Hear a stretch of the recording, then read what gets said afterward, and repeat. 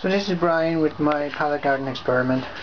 One of the problems I've had is that the water only comes in one part from the airlift pump, and I want to spread it, so instead of having water I've had it in the middle here. So these plants are growing great and the other ones on the side have not. So it's dry here, moist here, and drier over there. So what I've done is I've got a piece of drywall corner material, and I've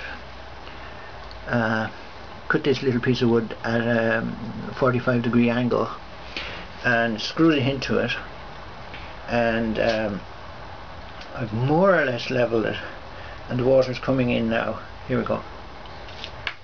And it flops over when it gets to a certain height, and this, when it comes up, it just bounces a little on this, because it would flop right over and get stuck otherwise. So you got a little piece of rubber here, and I should have a little piece of rubber underneath too, just to dampen that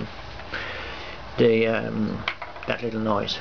But it's working awesome, and I've only tried it for a little while, but it's so cheap as well. This stuff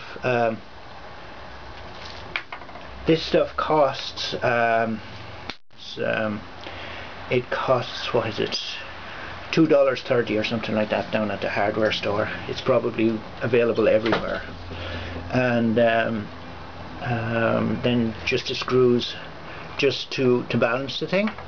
So I haven't even done it well. Like, this should be in parallel. This one here should be in parallel. You can probably see that it isn't. And then it just, once it goes, it'll just flop over and toss out water along the length of the thing. Anyway, it's working really well. Thanks very much. Bye bye.